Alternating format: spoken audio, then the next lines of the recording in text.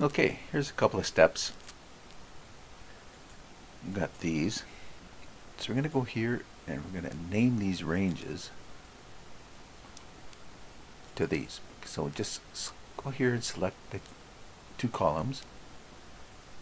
We'll go to Formula, create from selection, left column. So we're going to click there, and now we have the ranges, see, for each one of those.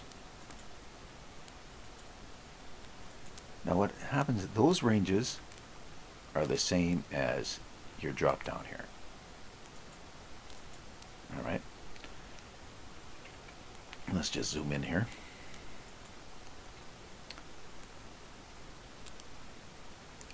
I'm going to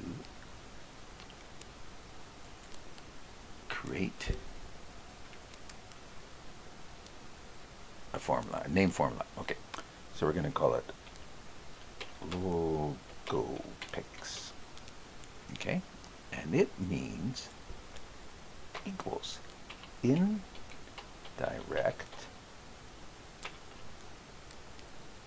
this. Then we're going to close it and say okay. So now we're going to click on this picture equals logo picks pick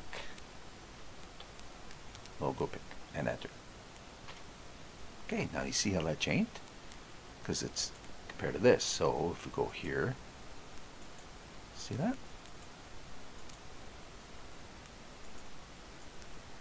So let's just delete all these because you don't want to just write the form. Now you can just copy this cell. Actually, put that right there. Okay, so Control C, boom, Control, then Control V. And this one I forgot to delete, so let's say Control V for that one. So now, see that? And those are the same. See, ZG is that one. ZG is that one. All right. Enjoy.